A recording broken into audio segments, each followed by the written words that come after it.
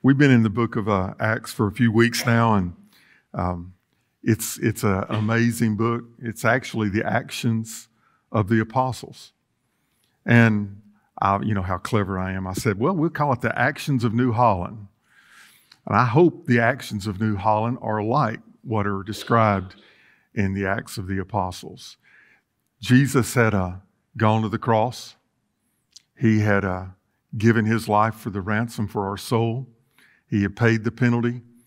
He gave his life. They couldn't take it, but he gave it freely. They buried him, put a period at the end of that sentence, and thought that was it. He's done. It's over with. But on resurrection morning, everything changed. Life came. He defeated death forevermore. And not only did he defeat it for him, he defeated it for us so that we could have new life, everlasting life, abundant life. And I'm so gloriously saved, and I'm so grateful for all that God's done in my life. He spent 40 days with his disciples showing himself around. Paul says in 1 Corinthians 15, at one time, almost 500 people saw him at one time. Just an amazing fact, something that they could not deny. The testimony was known by all. It was a buzz, but then he went back to glory, raised his hands, ascended back. I always say the law of gravity was suspended, and he went home to make a way for us, go to prepare a place for us. And then the disciples came together, and that word that we've been looking at, it's all through there, and it's so very important, one accord. They stayed in one accord. They just, for 10 days, they were there just rejoicing, thinking. You know, when I went to seminary, that's what they said the definition of theology was thinking about God. So they were thinking. They were doing theology. They were wondering.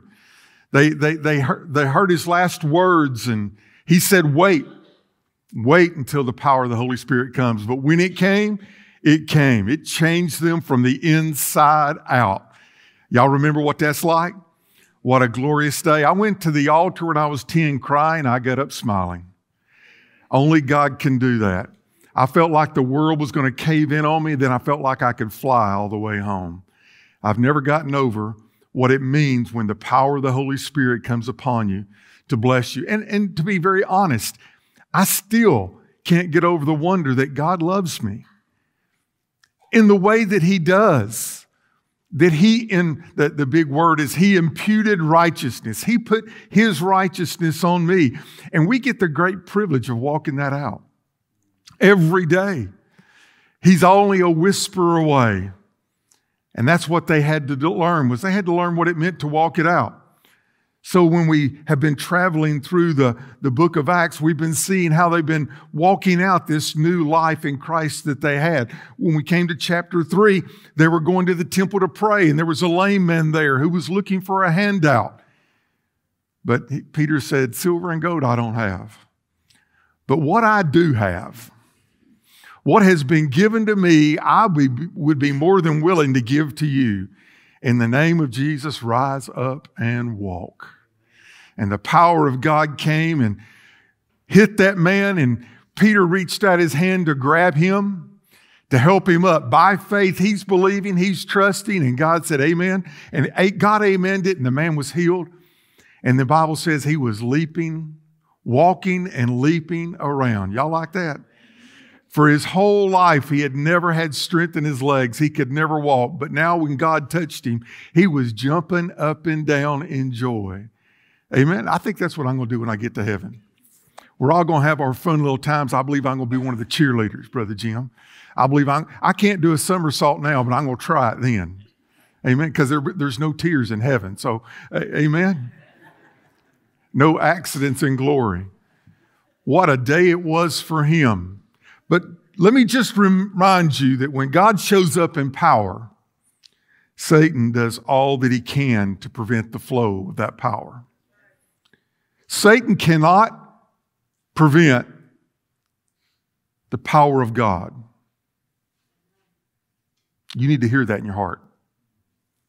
Satan cannot stunt the power of salvation.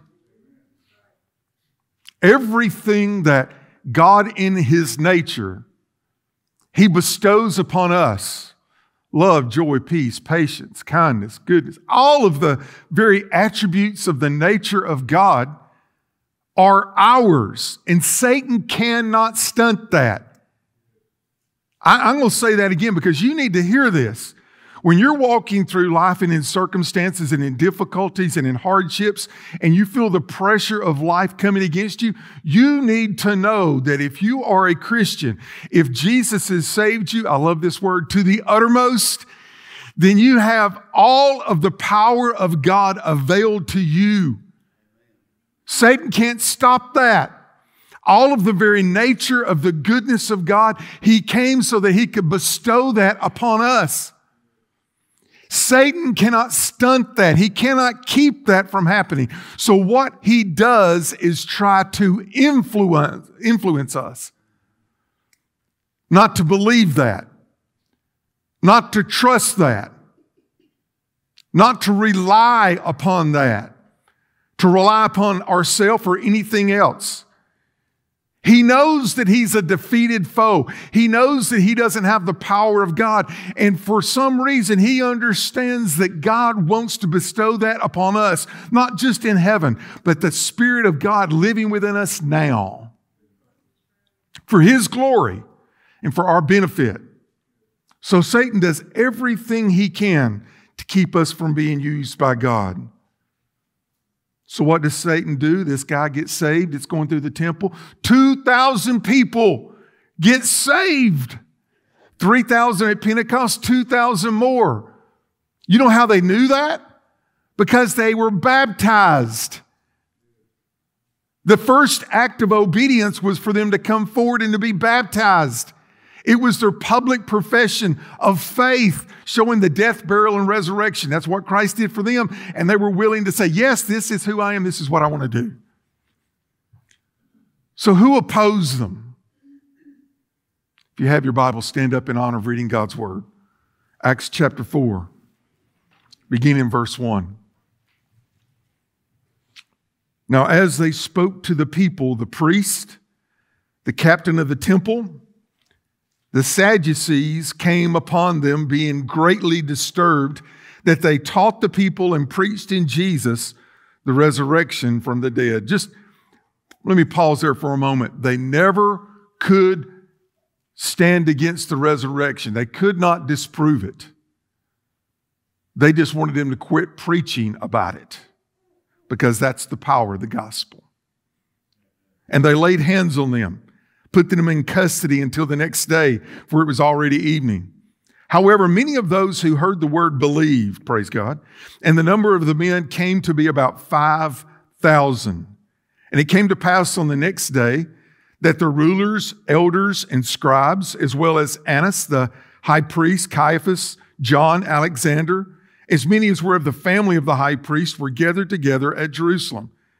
And when they had set them in the midst, they asked, by what power or by what name have you done this? Then Peter, I love this phrase. You're going to see it all through the book of Acts. Filled with the Holy Spirit, said to them, rulers of the people and elders of Israel, that's respectful. If we this day are judged for a good deed done to a helpless man, by what means he has been made well, let it be known to you all that, and to all the people of Israel, that by the name of Jesus Christ of Nazareth, whom you crucified, whom God raised from the dead, by him this man stands here before you whole, complete. Because when God does a miracle, He does it completely. No half miracles involved. This is the stone which was rejected by you builders, which has become the chief cornerstone. And verse 12, one of the most glorious verses in Scripture. Now, nor is there salvation in any other. That settles it. For there is no other name under heaven given among men by which we must be saved. Let's pray. Now, Father God, we pray that you will add the blessings to your word. We pray that by the power of the Holy Spirit that you would speak, that you would quicken in our spirits, not only the power of your word, but the presence of that word for us. Lord, help us to have faith, to trust you today. Help us to believe. Help us not to listen to ourselves or to the world. For Lord, we know our inadequacies, but we also know you're very much your adequacies. Where we cannot, you are the God who can. You are the I am. Praise God, you are the I will. So Lord, I just pray that in the next few moments that we will see the life pattern for us that you have for us to live as well. In Jesus' name I pray. Amen. You may be seated. I love here that Peter does not try to take matters into his own hands. He's not trying to argue with him. When they took him and put him in prisons, he did not fight back. He did not argue. He was not ugly. He was not trying to defend himself in any way, shape, form, or fashion. He simply put into the words what the Lord put into his heart.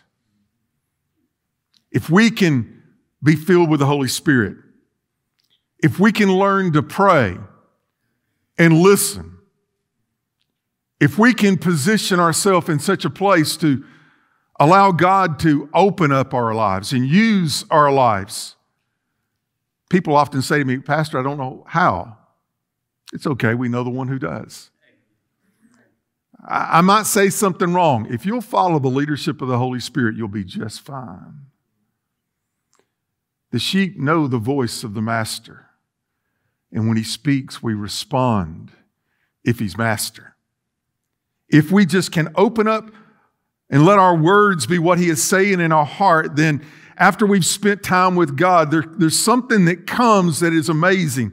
It's a boldness that comes from knowing the truth and speaking the truth in love.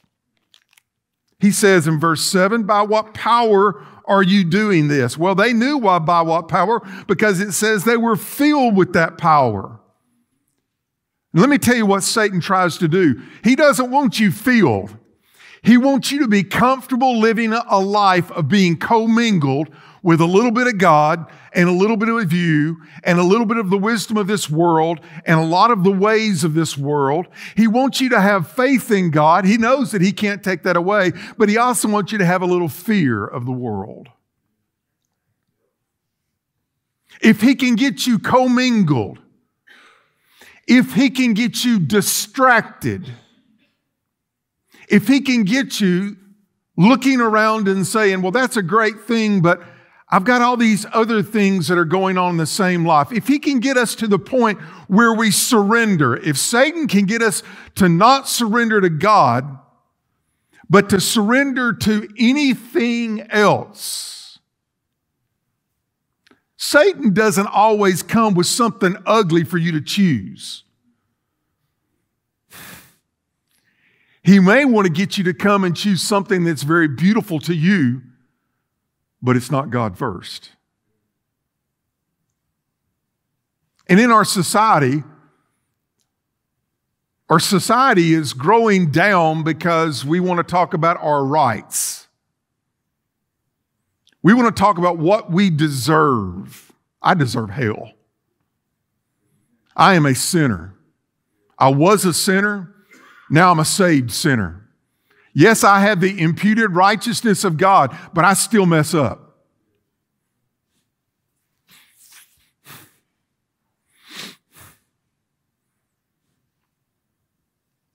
Distracted. By what power? Well, they knew by what power. They were filled with the Holy Spirit of God. They didn't take any of this upon themselves. Look at me, look what good I did. I helped this man. No. He just said, in the name of Jesus Christ of Nazareth, rise up and walk. He said, in the name of Jesus, we've done this. The one who he's pointing the finger at them, you crucified, who God raised from the dead. And they did not come back and said, that's not true. They just ignored that part totally and completely. No other name, it says in verse 12. One salvation in Christ alone. There's plenty of people who say they, Rick and I almost said it was Lance, but it was you and I. We were talking, what was it, Wednesday. And he was showing a clip that they were, was it Wednesday or Thursday? It was Wednesday, wasn't it? And he was showing a clip and they were asking people questions about heaven and salvation. And people said, well, I just think everybody can make it. You know, God's a God of love. God wouldn't send anybody to a place that he called hell. I'm a good person. Anybody in here perfect? If you are, you got to leave because there's no perfect people allowed inside. Just saved by the power of God and those who are far from God who need to be saved. No perfect people, just saved people. I've heard the illustration that people think that heaven's like a mountain and it doesn't really matter which side of the mountain you come up as long as we all get there on the top. You know what that's called? The Greek word for that is baloney. It's a lie. It's a lie of the devil. He's the father of lies. He's good at it. Do y'all believe lies? Yeah, you do. Sometimes even if you know the truth, it might creep into the back of your mind a little bit. No other name under heaven whereby you must be saved. Look at verse 13. When they saw the boldness of Peter and John and perceived that they were uneducated and untrained men, they marveled. Listen how bold these guys are. They haven't been to synagogue school. They're bold and they're uneducated. We didn't train these people. They didn't like it. They didn't want someone telling them that they were wrong. You need to be loving. You need to be kind. You're never going to get to the place where you're showing somebody the love of God by being rude to them. You need to talk to that person like you would want someone to talk to your mom, with kindness and love and respect. It's not about winning a battle. You can win a battle and lose the war. You can make it to where someone doesn't even want to hear about Christ by how you're trying to present Christ. They were offended. And they made up their mind, we've got to do something about this. I love in the end of verse 13, it says they realized that they had been with Jesus. When they looked at Peter, it sure did remind them of Jesus. Tender, kind, bold, and speaking the truth in love. Look what it says in verse 15. But when they had commanded them to go outside of the council, they conferred among themselves, saying, what shall we do to these men? For indeed, a noble miracle has been done through them, and it's evident to all who dwell in Jerusalem. We cannot deny it. You know what they're trying to say? I wish we could lie about it, but we can't. Nobody will believe it. This is a good thing that happened. So what are we going to do to stop them? Wouldn't it have been great if they said, there may be something to this. Maybe we need to listen a little bit more. I wonder in their heart if the Holy Spirit was kind of maybe even beating in their life, but they had to beat it down because they wanted something else. Not willing to listen. They had made up their mind before Peter even spoke, before Jesus even spoke. Verse 17, but so that it spread no further among the people, let us severely threaten them. That's all they got, it's fear. That from now on they speak to no man in this name. You better not speak. If you do, we're going to get you. We're going to get you severely. So they called them and commanded them not to speak at all, nor teach in the name of Jesus. That's what they wanted. But Peter and John answered. These old fishermen, hard-headed and stubborn, praise God. If you're stubborn for Jesus, bless you. I didn't get an amen on that, Rick. Peter and John answered and said to them, whether it is right in the sight of God to listen to you more than to God, you judge. I'll leave that up to you. For we cannot but speak the things which we have seen and heard. We cannot but speak. I got a bad case of that. I can't help it. I can't help it. It just comes out. I can't help it. I'm going to talk to somebody about Christ. See, when you're filled with the Holy Spirit, it splashes over on everybody around you. You just want to love people in Jesus' name. And come on now, the blessings that you've received, that you're grateful for, that you never want to turn back from, the love that just comes up within you that's unexplainable to the world, the joy, listen, the peace, the quiet calm in your soul. When you go to bed at night, no darkness, just light. A settled spirit. The comfort of God. You don't ever want to lose that. And when you see others, you want the blessings to them. I grant you that if something magnificent happens to us in our life, we want to share it with others. And Satan doesn't care if you do that unless the thing that you got was Jesus. Now, he'll tell you, no, you can't talk about that. How many of y'all have heard this saying, we're not supposed to talk about religion or politics? Well, I don't talk about politics. I mean, except in my prayers. God bless them, you know. Heal the heathen, you know. Pray for our nation. Pray for our leaders. Lord, save some of them. Give them boldness to stand up and do the right thing. But why can't we talk to people about the greatest thing that ever happened to us in our life? Why is that off limits? Now, I'm going to ask a question here, and don't answer out loud. But how many of you feel like if you're going to talk to somebody and the Holy Spirit's leading you to talk to somebody, in the back of your mind, in the back of your heart, there's a cringe saying, oh, I don't know. I might offend them. I might offend them. I don't know. They might not like me. They won't invite me to their birthday party. Oh, I don't know. I work with them. They may report me. How many of you don't answer out loud? And yet, knowing what you know right now, if you were lost, you would want somebody to come beg you to Christ. Well, verse 21, so when they had further threatened them, they let them go, finding no way of punishing them because of the people, since they all glorified God for what had been done. For the man was over 40 years old on whom the miracle of healing had been performed. Y'all just go and don't ever do that again. That's what they told him. Verse 23. Being let go, they went to their own companions and reported all that the chief priests and elders had said to them. So when they had heard that, they raised their voices to God with one accord and said, Lord, you are God who made heaven and earth and the sea and all that is in them. You're on the throne in heaven. God, you give us life. You give us breath. There is no power in all the earth like you, who by the mouth of your servant David had said, folks, they're quoting scripture. Why did the nations rage and the people plot vain things? It doesn't make sense, but it's true. The kings of the earth took their stand. The rulers were gathered together against the Lord and against his Christ. Lord, there's nothing happening to us but something that you didn't tell us was going to happen. For truly against your holy servant Jesus, whom you anointed, both Herod and Pontius Pilate, with the Gentiles and the people of Israel, were gathered together to do whatever, come on now, your hand and your purpose determined before to be done. You allowed it, God.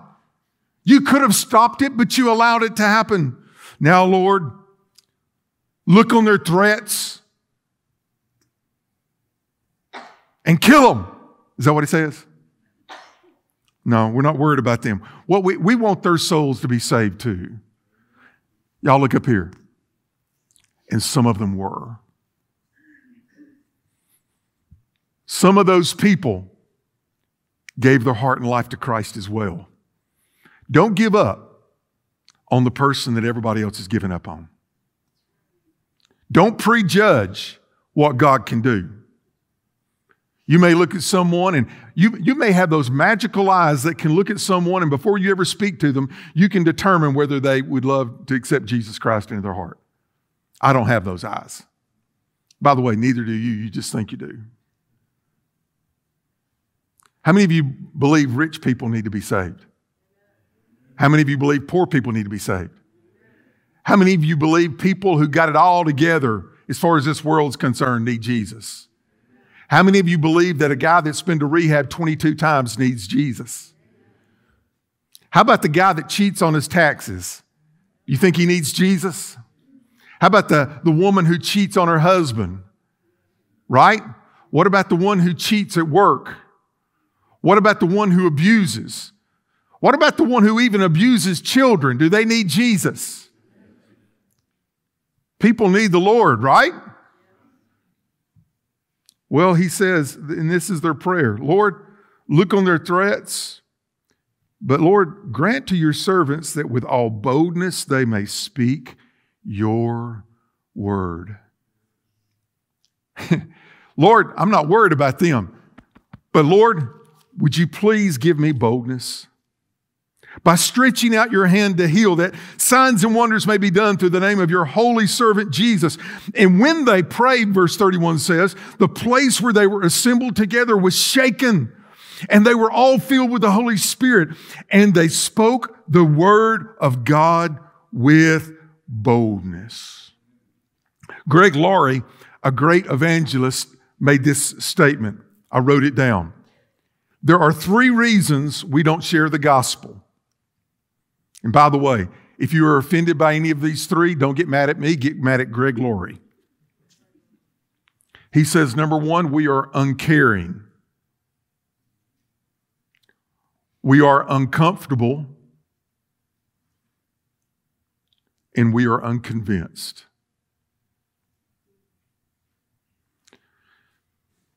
I think a lot of times we say that we care. I'm just not sure that we do by our actions. I think most are uncomfortable until they get used to doing it. And for those that are unconvinced, you need to get alone with God and realize what God's done for you. Are you convinced there's a heaven? Are you convinced there's a hell? Hell is forever. Hell is forever and ever. Separated from everything of the nature of God. There is no love. There is no goodness. There is no joy. The opposite of. There is no peace. Forever.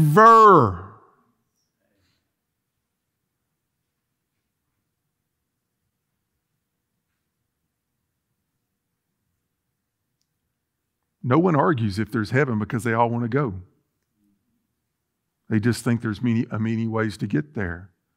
But they don't want to admit that there's a hell, because if there is a hell, then they've got to do something. I don't know that y'all know this. Did y'all know that Jesus taught more about hell than he did heaven? You think he was trying to get a point across? And he taught more about money than he did that. Because you see, he knew that's one of the things that would distract us, is living for ourselves. Y'all are good people, and I love you. You're amazing. You care. You care. And there's 1,000 things in our life that we do well. But I'm here to tell you there's one area in our life that if we're going to drift, it's going to be our care and concern for lost people. I'll be honest with you. I'm not talking to you about something that I haven't spent time on my knees about too. As a pastor, my job is to model. I can't do everything, but I need to model it. And the Lord's been, and I talk to people about the Lord. I have gospel conversations. I had one planned yesterday, and they texted me early in the morning and said, my stomach's tore up. I can't meet with you. I said, all right. I said, well, come to church. They didn't. I said, we'll meet after church. I planned those conversations. But I'm also open to, when the Holy Spirit leads me to someone, to talk to those people. You may not be comfortable with talking just to someone at the fence between your yard and your neighbor's yard, or in the parking lot outside Kroger, though we'll talk to them about anything else in the parking lot at Kroger. I'm not even going to talk about Walmart, because there's all kinds of conversations that don't need to be talked about in church at Walmart. But we've allowed some other things to happen. We'll invite them to church. That's a good thing. But you know what we mostly do? We mostly invite Christians to church. People that are already saved, we invite them. Okay, if they don't have a good church home, we would love to try to be that church home for them, family. If we were as inviting as many lost people as we were saved people, but we're going to have to get out of our comfort zone, folks. Love the ones far from God. Build relationships with people that you know are lost. And don't be afraid. Don't be afraid. Do not be afraid. Do not be afraid of a gospel conversation. It's the most glorious thing. There are times that I've been uncomfortable talking to someone and watched the simple gospel presented and received, and something goes on in my life. I get so fired up. Now, if you've seen me at a Georgia football game, I can do a Go Dogs as loud. You know my voice. I can do it louder than anybody. But when somebody gets saved, Brother Jim, if I could do cartwheels driving down the road, I would. I mean, it is a joy unspeakable and full of glory. I'm more tickled about it than they are. Y'all know what I'm talking about? Kale, pull that up for us. If you have your phone, you can do it. But I'm going to share something with you that is extremely simple. And you say, Pastor, why are you taking the time in church to do this? This is an arrow that you need in your quiver. People always say, I just don't know that I know everything that I need to say. I'm afraid I won't do it right. Well, on this app, it simply comes up and it looks like it does on the screen there. And there's an arrow right here on my phone. And you push the red arrow and it takes you to the next screen. Go ahead, Kale. And it talks about God's design. And underneath it, it shows you the words that you can share to them. It says, we see beauty, purpose, and evidence of God's design around us. The Bible tells us that God originally planned a world that worked perfectly, where everything and everyone fit together in harmony. God made each of us with a purpose to worship Him and to walk with Him. And then it quotes Genesis 1:31. God saw all that He made, and it was very good. And it quotes Psalm 19:1. The heavens declare the glory of God, and the sky proclaims the works of His hands.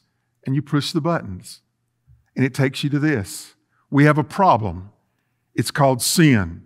Life doesn't work when we ignore God and His original design for our life. We selfishly insist on doing things our own way. The Bible calls this sin. We all sin and distort the original design. The consequences of our sin is separation from God in this life and for all eternity. And it quotes Romans 3:23, for all have sinned and come short of the glory of God. And Romans 6:23, for the wages of sin is death. And you push the button and it takes you to the next screen. And that's brokenness. When we have sin in our life, our lives become broken. Sin leads to a place of brokenness. We see this all around us and in our own lives as well. I'm reading it to you. When we realize life is not working, we begin to look for a way out.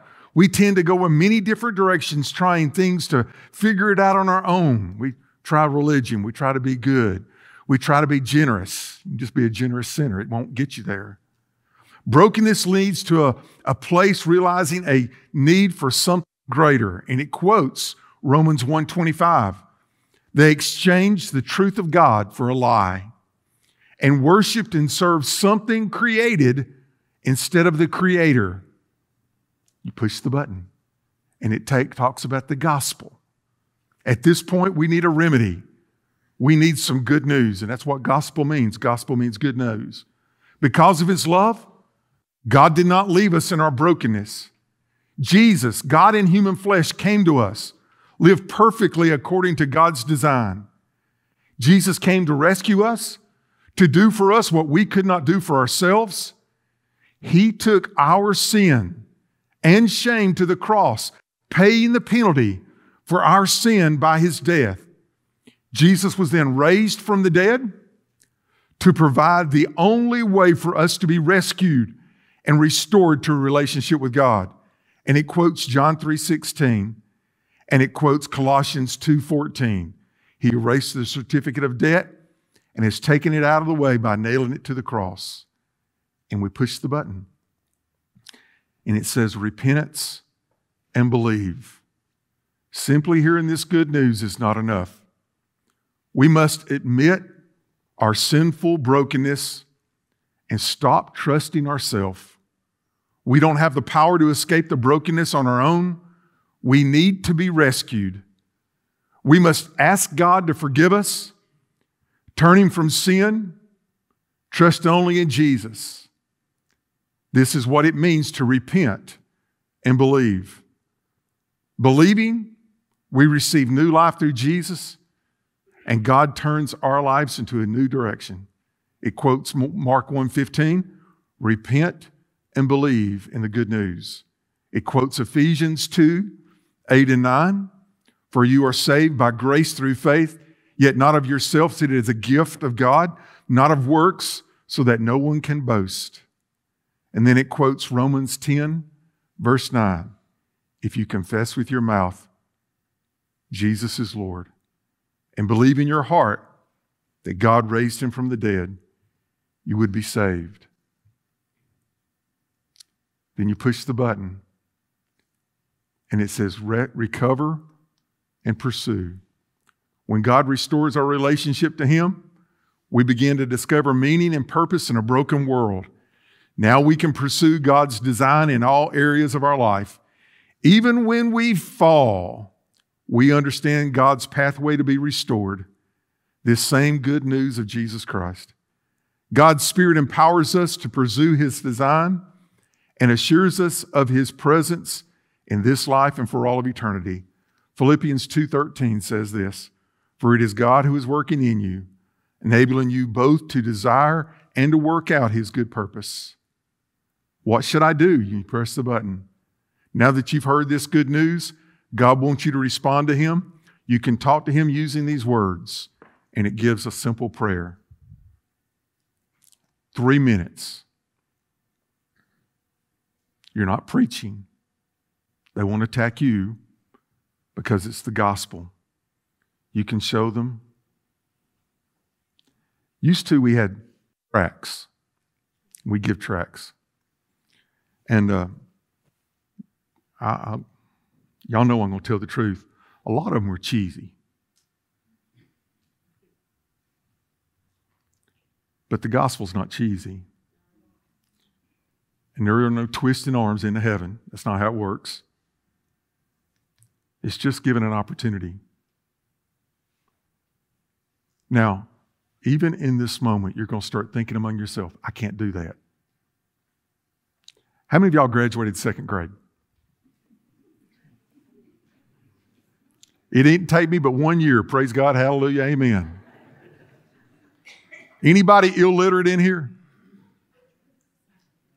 I know everybody calls me illiterate, but it means something else other than I can't read. It means I'm stupid. But even if you cannot read, you can pull it up on your phone and you can ask them to read it.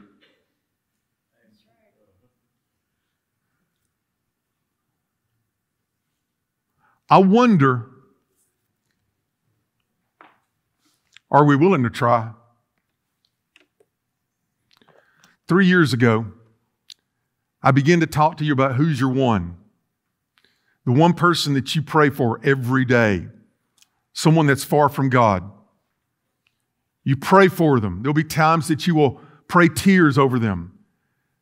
You will pray unbelievable, heartfelt prayers for them. You'll pray that God would create a way, that God would open a door where you could share 3 minutes of the simple gospel of Jesus Christ. How many got distracted? How many of you forgot your one? It began by not praying for them every day. We just began to slide. And then some said this, I don't know any lost people.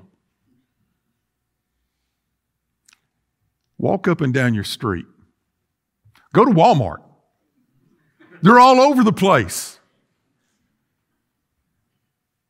I just wonder, could we build a relationship with someone that might make us uncomfortable, but it will make them feel great? After COVID, one of the things that we've learned, we are the loneliest we've ever been. We are the most isolated we've ever been. This is how people get along with other people today. Y'all watching?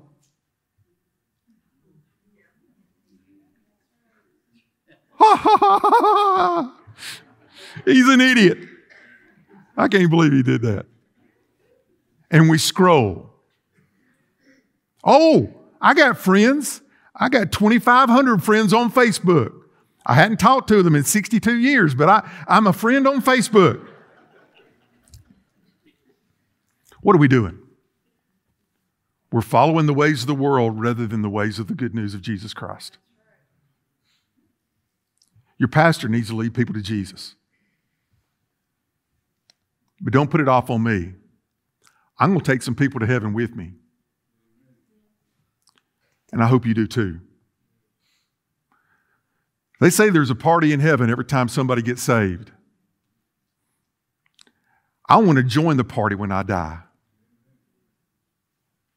Don't you? It's not that we can't. It's just, will we?